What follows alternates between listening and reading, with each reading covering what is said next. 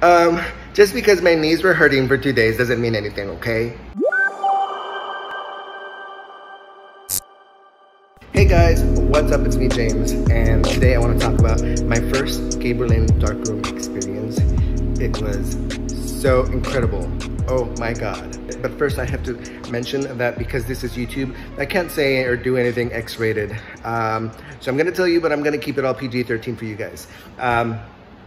I do sell a Gay Berlin travel guide on my blog, which is www.designinglife.biz. I'll leave the link in the description below.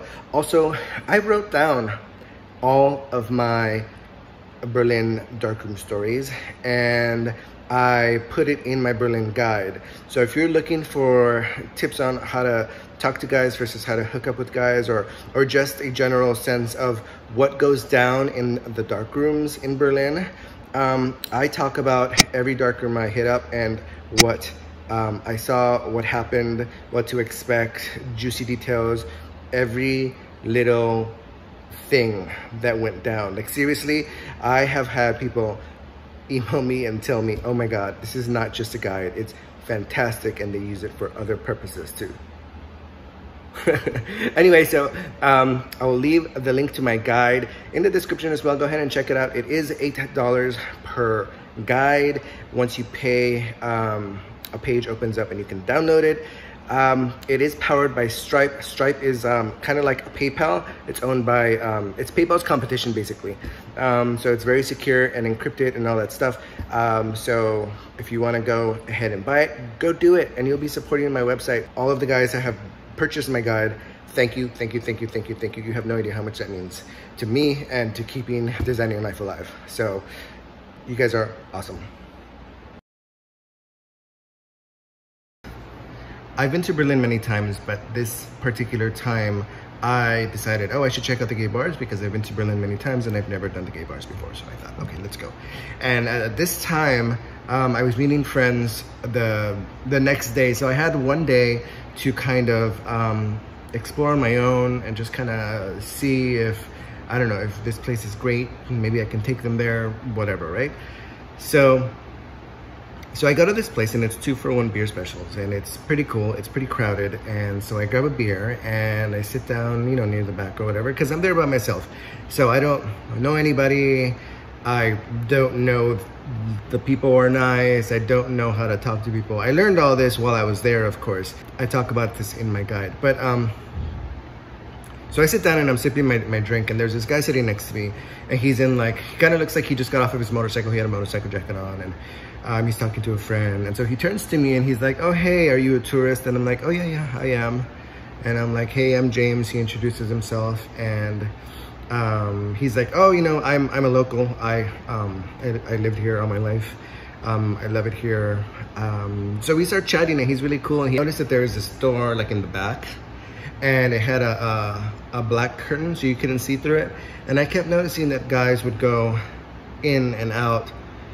And I noticed especially there was this one guy who I saw him go in there like 5 times, and I was like what's happening?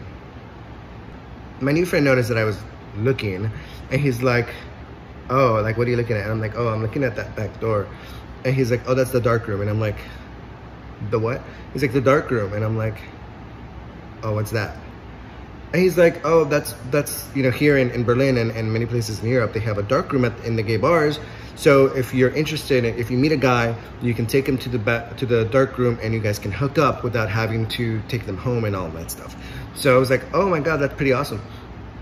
So then he's like, here, finish your drink, and I'll hold your spot so nobody sits here, and you go and check it out. And I was like, are you sure? Like, I'm gonna be like leaving you here. I don't wanna, you know, I just made a friend and I don't wanna be rude. He's like, no. He's like, seriously, like I'm chatting here with my buddies. You go check it out. And I'm like, okay. So I go and I just wanna do a walkthrough because I have no idea what I'm getting myself into here. So I go and I walk through the curtain, and mind you, you know, right when you walk through the curtain, there's still a little bit of light that goes through, you know, from the actual bar. So you can see a little bit, like right as you walk in, and it was I mean, I've never been in one before, so it was very strange for me. And you walk down this long hallway, and right as you're walking down the long hallway, there's these little rooms, like going, you know, side to side. And I see this guy, like, he's crouched down and he's looking, and I'm like, what's he looking at? Like, did he lose something? So I was like, okay, I don't know what's happening, but whatever. I'm gonna keep on going.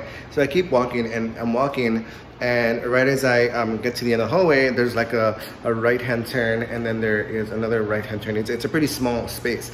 But then I go down this hallway, and now it's pitch black. Like, I cannot see anything. It might as well be like that movie Bird Box with Sandra Bullock, and they can't, you know, they have like the blindfold on. Because I'm like this. I'm walking. I might as well have my eyes closed. I'm walking like this. And I'm walking very slowly because I don't know how many people there are. I literally cannot see anything. So I don't want to step on anybody. I don't know if people are like on the floor. I have no idea. I don't want to like get kicked out for like accidentally stepping on someone, or I don't know, you know? So I'm like being really careful here.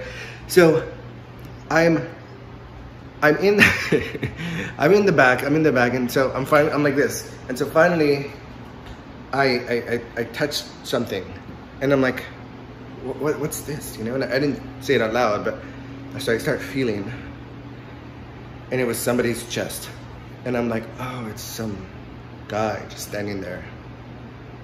So I'm like, okay, that's cool, you know, hot, whatever. So then I kind of take a step back, and as I take a step back, there's literally somebody behind me. So I kind of turn around to see who that person is, to see, even though I can't see. But as I turn, I bump into somebody next to me on this side. So I'm like, oh shit, okay.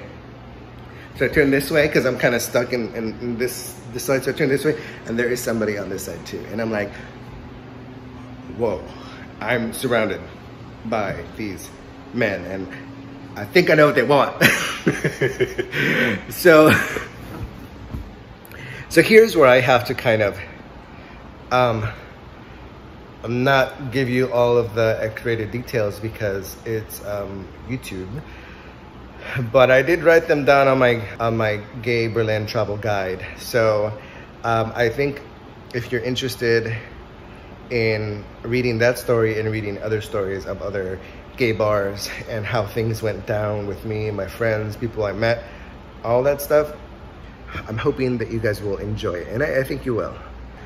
After that day, my friends from San Francisco were meeting me the next day. So I told them about this place, and I told them about the Darkroom, and I told them how everything went down.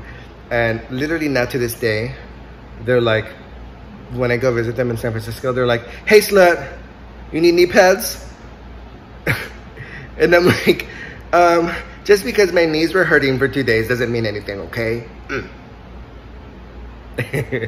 Anyway, okay, so I hope you enjoyed this story. Please give me a thumbs up, share this video, and if you're interested in buying my gay travel blog, link is below. I update it as many times as possible. I do one big full update every year at the beginning of the year, so I just updated it for 2021. Link is below. It really supports my blog. Share this video with people who love to travel. If you want to know more stories, leave me a comment. I will chat with you guys later, okay? Bye.